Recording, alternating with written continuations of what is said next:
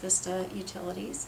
We're a very mobile operation. Our service personnel are out in the field every day, all day long. In doing so, we operate a very large fleet, total of probably 700 pieces of equipment.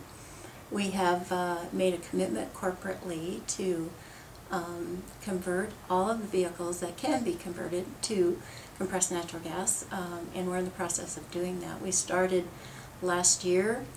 We have, by the end of 2012, we'll have about 20 pieces of equipment on the ground that are operating on CNG. I'm Mark Thalman, work at Lithia Honda here in Medford, Oregon. This is a 2012 Honda compressed natural gas Civic. It has a range of about 250 miles with a tank of natural gas, and it will get about 39 miles per gallon on average on the highway. Your main benefits are you're driving the cleanest combustion vehicle made on the road. The car also has an incredible lifespan as far as the powertrain goes. The gasoline is a very dirty fuel compared to natural gas, and with natural gas your engine it stays a lot cleaner, and it's going to last probably 2 to 3 times as long as a normal gasoline motor. We've been using CNG since 1994. The environmental issues are obvious to me in terms of exhaust emissions.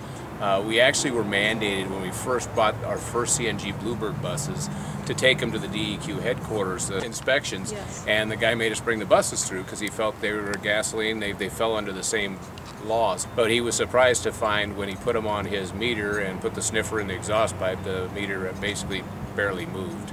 The tailpipe emissions were very, very minimal. It was very clean.